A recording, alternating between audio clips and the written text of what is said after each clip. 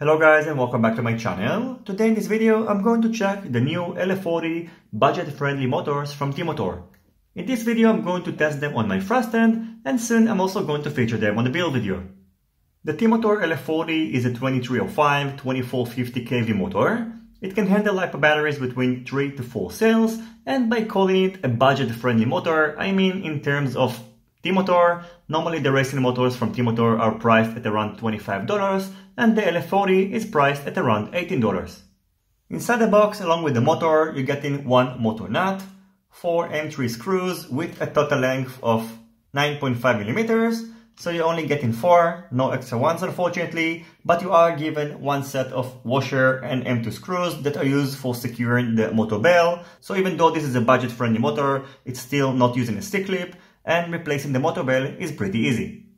The quality of the motor itself looks and feels pretty good, and I wouldn't expect less from T-Motor. The silicone wires are 20 AWG wires with a total length of 15 centimeters, which is pretty much standard. And the weight of the motor, including the motor nut, is 29.4 grams.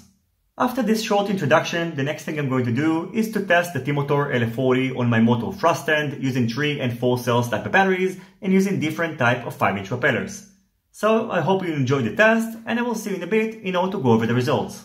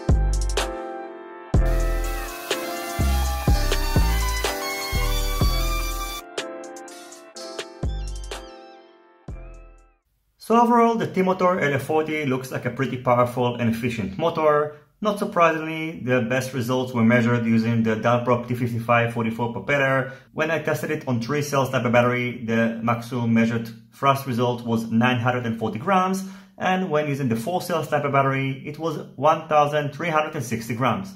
I was also impressed with its performance using the Gemfen 5149 propeller, and according to my test results, it performed better than the Prop 5249 propeller. And as always, I'm going to leave a link down below to the full test results, and if you'd like, you can examine it later.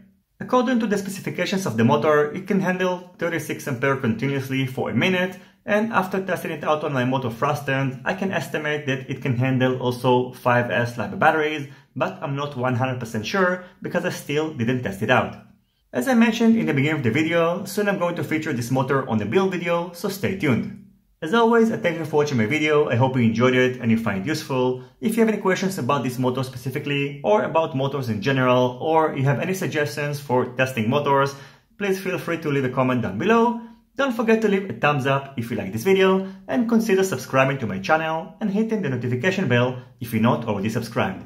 See you in my next videos, and goodbye.